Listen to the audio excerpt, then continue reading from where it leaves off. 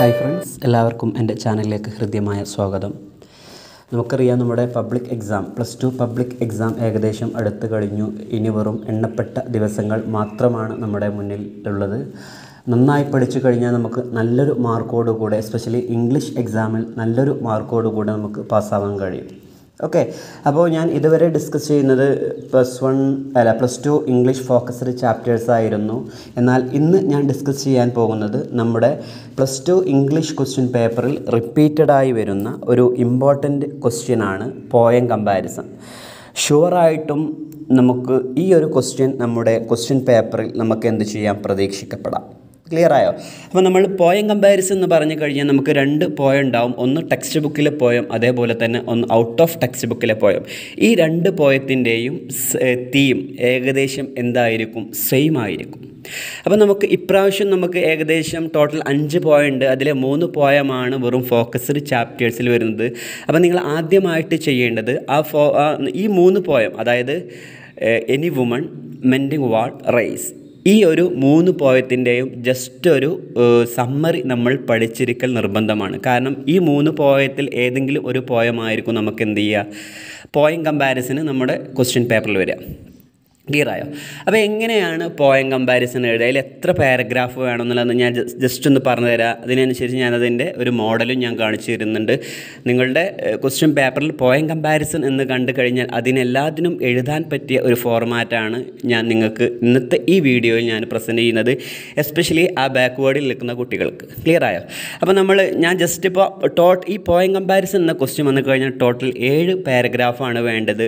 3 paragraph നമ്മുടെ text ബുക്കിലെ പോയത്തിൻ്റെ ആ ഒരു എക്സ്പ്ലനേഷനും, 3 പാരഗ്രാഫ് ഔട്ട് ഓഫ് ടെക്സ്റ്റ് ബുക്കിലെ പോയത്തിൻ്റെ എക്സ്പ്ലനേഷനും, പിന്നെ ഫൈനൽ പാരഗ്രാഫിൽ നമ്മൾ ആ ഒരു പോയം കമ്പാരിസൻ്റെ കൺക്ലൂഷനും. ഈ ഒരു രീതിയിലാണ് എന്ത് വേണ്ടത്, നമ്മുടെ പോയം കമ്പാരിസൺ എന്ന ക്വസ്റ്റ്യൻ്റെ ആൻസർ എഴുതേണ്ടത്. ക്ലിയർ ആയോ?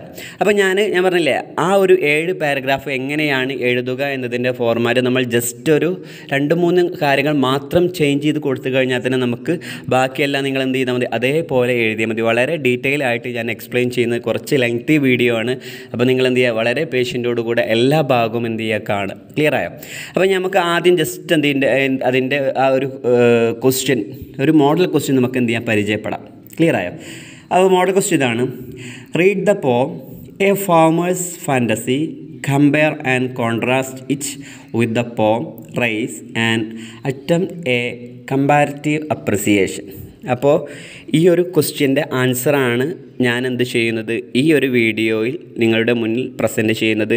നിങ്ങൾ ഫസ്റ്റ് ശ്രദ്ധിക്കണം, ഈ പോയം നിങ്ങൾ നന്നായിട്ട് വായിച്ചു നോക്കണം. അതിൻ്റെ ഒരു ഷോർട്ട് സമ്മറിയാണ് നിങ്ങൾ എന്ത് ചെയ്യേണ്ടത്, ഈ ഒരു പോയത്തിനെ പറ്റി എക്സ്പ്ലെയിൻ ചെയ്യേണ്ടത്. ക്ലിയർ ആയോ? പിന്നെ റൈറ്റർ പേര് നിങ്ങൾ താഴെ കണ്ടിട്ടുണ്ടാവും, പോയത്തിൻ്റെ ഹെഡിങ് താഴെ കണ്ടിട്ടുണ്ടാവും.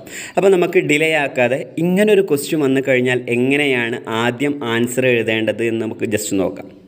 ക്ലിയർ ആയോ? അപ്പോൾ നമ്മൾ പറഞ്ഞ പോലെ തന്നെ ആ ഒരു പോയം ഏത് പോയമായിട്ടാണ് കമ്പയർ ചെയ്യേണ്ടത്, നമ്മുടെ ടെക്സ്റ്റ് ബുക്കിലെ ഫോക്കസ്ഡ് ചാപ്റ്റേഴ്സിൽപ്പെട്ട റൈസ് എന്ന പോയവുമായിട്ടാണ് എന്ത് ചെയ്യേണ്ടത്, കമ്പയർ ചെയ്യേണ്ടത്. അപ്പോൾ നമ്മൾ ആദ്യം ഇതിൻ്റെ ആൻസർ എങ്ങനെ സ്റ്റാർട്ട് ചെയ്യുക, അതായത് ആദ്യം നമ്മുടെ ടെക്സ്റ്റ് ബുക്കിലെ പോയത്തിനെ പറ്റിയിട്ടാണ് നമ്മൾ എക്സ്പ്ലെയിൻ ചെയ്യേണ്ടത്. ക്ലിയർ ആയോ? അപ്പോൾ നമ്മൾ അതിൻ്റെ ഫസ്റ്റ് പാരഗ്രാഫിൽ നമ്മൾ ആരെ പറ്റിയിട്ടാണ്, റൈറ്ററെ പറ്റിയിട്ടാണ് ജസ്റ്റ് ഒരു എക്സ്പ്ലനേഷന് വേണ്ടത്.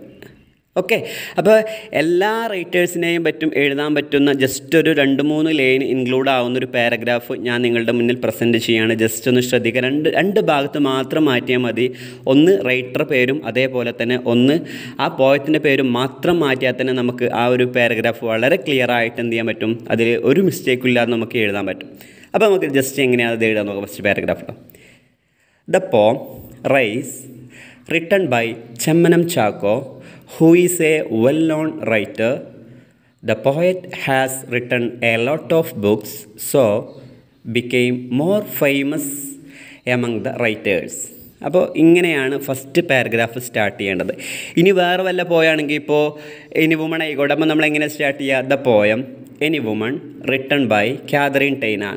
ഇനി മെൻഡിങ് വാൾ വന്നു കഴിഞ്ഞാൽ എന്താ ചെയ്യുക, the poem mending wall written by Robert frost. ബാക്കിയൊന്നും ചേഞ്ച് ചെയ്യേണ്ട ആവശ്യമില്ല, അതേപോലെ എഴുതി വെച്ചാൽ മതി. ക്ലിയർ ആയോ? ഈ ജസ്റ്റ് അതിൻ്റെ മീനിങ് ഞാൻ പറഞ്ഞുതരാം. അപ്പോൾ നമ്മുടെ പോയമായ റൈസ് അത് എഴുതിയത് ആരാണ്? ചെമ്മനം ചാക്കോ എന്നൊരു റൈറ്ററാണ്. Who is A well known writer. ആ ചെമ്മനം ചാക്കോ എന്താണ്? ഒരു അറിയപ്പെട്ട റൈറ്ററാണ്. അപ്പോൾ രണ്ട് ഭാഗത്ത് മാറ്റണം. ഒന്ന് പോയറ്റിൻ്റെ പേരും അതേപോലെ തന്നെ ഒന്ന് റൈറ്ററുടെ പേരും. പിന്നെ the poet has written a lot of books. ഈ പോയറ്റ് നിരവധി ബുക്സ് എഴുതിയിട്ടുണ്ട്. സോ അതുകൊണ്ട് became more famous among the റൈറ്റേഴ്സിൻ്റെ ഇടയിൽ എന്തായി? പെട്ടെന്ന് ഫേമസ് ആയി. അപ്പോൾ ഇങ്ങനെയാണ് ഫസ്റ്റ് പാരഗ്രാഫ് സ്റ്റാർട്ട് ചെയ്യേണ്ടത്. ഇനി സെക്കൻഡ് പാരഗ്രാഫിൽ നമ്മൾ എന്താ ചെയ്യേണ്ടത്? ആ പോയത്തിനെ പറ്റിയിട്ടാണ് നമ്മൾ എക്സ്പ്ലെയിൻ ചെയ്യേണ്ടത്. Listen here. അതെങ്ങനെ സ്റ്റാർട്ട് ചെയ്യുക? The poet wants to say through this പോം.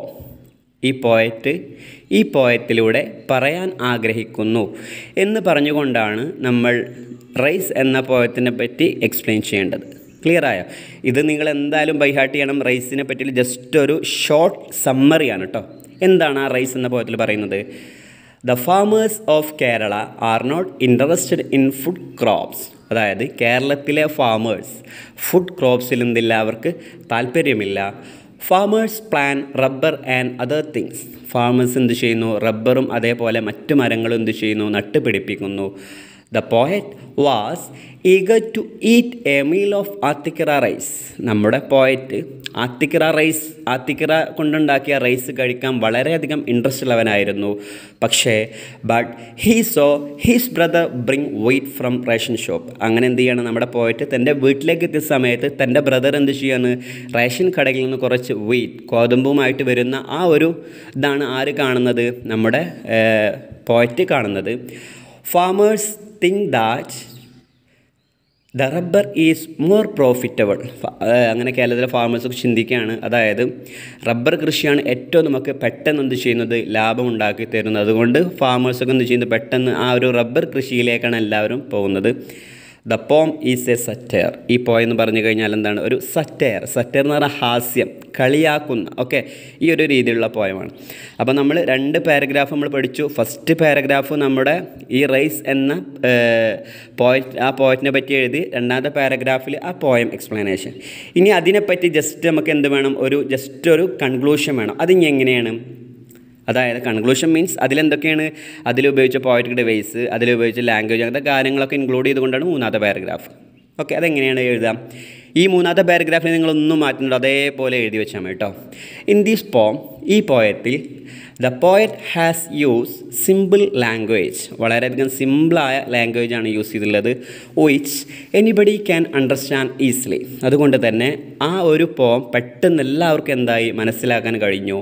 മോറോവർ, അതിന് പുറമെ the poet has use some figures of speech. ഈ പോയറ്റ് എന്ത് ചെയ്തിട്ടുണ്ട്? കുറച്ച് ഫിഗർ ഓഫ് സ്പീച്ച് യൂസ് ചെയ്തിട്ടുണ്ട്. Which make the poem more beautiful. അത് കാരണത്താൽ തന്നെ ഈ പോയം എന്തായി? ഒന്നുകൂടെ അടിപൊളിയായി, നല്ലൊരു അടിപൊളി പോയമായിട്ട് മാറി. ഓക്കെ, അപ്പോൾ നമ്മളിപ്പോൾ എന്ത് ചെയ്തു? ആ ഒരു ഫസ്റ്റ് പോയത്തെ പറ്റി നമ്മൾ ജസ്റ്റ് ഒരു ഇൻട്രൊഡക്ഷൻ, എക്സ്പ്ലനേഷൻ, കൺക്ലൂഷൻ. ഇനിയിപ്പോൾ ഈ ഒരു സ്റ്റെപ്പിൽ തന്നെ നമ്മൾ എന്ത് ചെയ്യുക? ഔട്ട് ഓഫ് ടെക്സ്റ്റ് ബുക്കിലെ പോയത്തിനെ പറ്റിയും എഴുതാം. അപ്പോൾ നിങ്ങൾക്കൊരു കൺഫ്യൂഷൻ ഉണ്ടാകും. സാറേ, ഞങ്ങൾക്ക് ആ ഒരു പോയം വായിച്ചു കഴിഞ്ഞാൽ അത് നമുക്ക് അതിൽ പെട്ടെന്ന് നമുക്ക് ഐഡിയ കിട്ടില്ല. ക്ലിയർ ആയോ? അപ്പോൾ നിങ്ങളൊന്നും ചെയ്യേണ്ട ആവശ്യമില്ല. പോയം നേരെ അതേപോലെ എടുത്ത് എഴുതി വെച്ചാൽ മതി. ക്ലിയർ ആയോ? ഇത് ആരാണ് ചെയ്യേണ്ടത്? ആ ഇംഗ്ലീഷിൽ ബാക്കിൽ നിൽക്കുന്നവരാണ് ചെയ്യേണ്ടത്. പരമാവധി ഇംഗ്ലീഷിൽ സ്കില്ലുള്ളവർ എന്ത് ചെയ്യുക? പരമാവധി അത് വായിച്ചിട്ട് അതിൻ്റെ കണ്ടൻറ്റുമായിട്ടാണ് നമ്മൾ എന്ത് ചെയ്യേണ്ടത്? രണ്ടാമത്തെ പാരഗ്രാഫിൽ എഴുതേണ്ടത്. ഓക്കെ, അപ്പോൾ നമ്മൾ ഇനി നാലാമത്തെ പാരഗ്രാഫ് എങ്ങനെ സ്റ്റാർട്ട് ചെയ്യാം? നമ്മുടെ ക്വസ്റ്റ്യൻ പേപ്പറുള്ള പോയത്തിൻ്റെ റൈറ്ററെ പറ്റിയിട്ട്. ഒരു പക്ഷേ നിങ്ങൾക്ക് എന്തുണ്ടാവില്ല, ചില സമയത്തൊന്നും ആ പോയത്തിൻ്റെ, അതായത് ക്വസ്റ്റ്യൻ പേപ്പറിലെ പോയത്തിൻ്റെ റൈറ്ററെ പേരുണ്ടാവില്ല. അപ്പോൾ നമ്മൾ എന്ത് ചെയ്യുക? അൺനോൺ റൈറ്റർ എന്ന് കൊടുത്താൽ മതി. ചിലപ്പോൾ ഹെഡിങ് ഉണ്ടാവില്ല. ഓക്കെ, അപ്പോൾ അൺനോൺ പോയം എന്ന് കൊടുത്താൽ മതി. പക്ഷേ ഇപ്പോൾ നമ്മൾ ഡിസ്കസ് ചെയ്യുന്ന ഈ പോയത്തിന് ഹെഡിങ്ങും ഉണ്ട്, റൈറ്ററെ പേരുണ്ട്, താഴേന്ന് ഉണ്ടാവും കേട്ടോ. അപ്പോൾ എങ്ങനെ സ്റ്റാർട്ട് ചെയ്യാം? The poem A farmers fantasy by Vaibhav Pandey, who is A famous poet and novelist.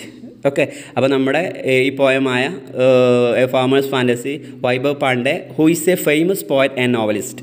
അദ്ദേഹം ഫേമസ് ആയ പോയറ്റുമാണ്, നോവലിസ്റ്റുമാണ്.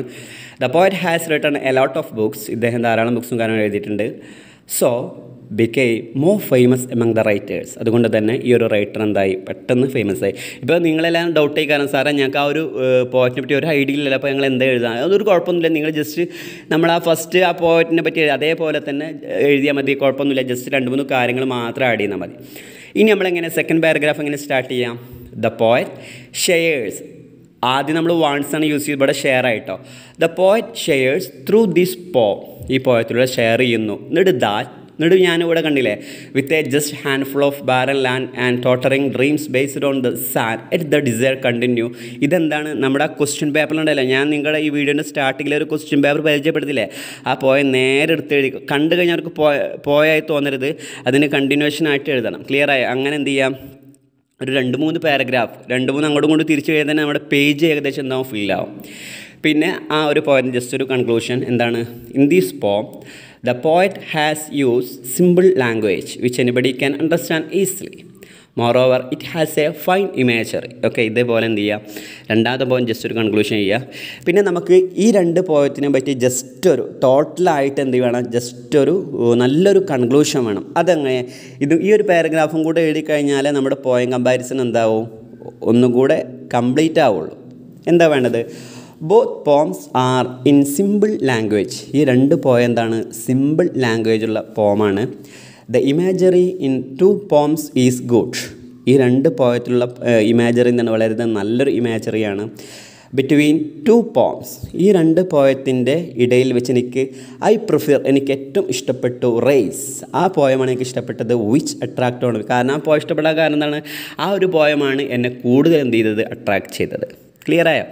അപ്പോൾ ഇപ്പോൾ നിങ്ങൾക്കൊരു സിമ്പിളായ ട്രിക്കാണ് ഞാൻ പറഞ്ഞത്. ഇത് ഞാൻ പറഞ്ഞില്ല, ഇതെല്ലാവരും ഫോളോ ചെയ്യേണ്ട ആവശ്യമില്ല. ഇംഗ്ലീഷിൽ ബാക്കിൽ നിൽക്കുന്നവർ മാത്രമാണ് ഈ ഒരു മെത്തേഡ് എന്ത് ചെയ്യേണ്ടത്, ഫോളോ ചെയ്യേണ്ടത്. മനസ്സിലായോ? നമുക്ക് വളരെയധികം സിമ്പിളായിക്കൊണ്ട് മാർക്ക് സ്കോർ ചെയ്യാൻ പറ്റുന്ന ഒരു ഷുവർ ക്വസ്റ്റ്യനാണ്, 100% ഷുവറാണ്. ഈ ഒരു ക്വസ്റ്റ്യൻ നമ്മുടെ ക്വസ്റ്റ്യൻ പേപ്പറിൽ നിർബന്ധമായിട്ടും വരും.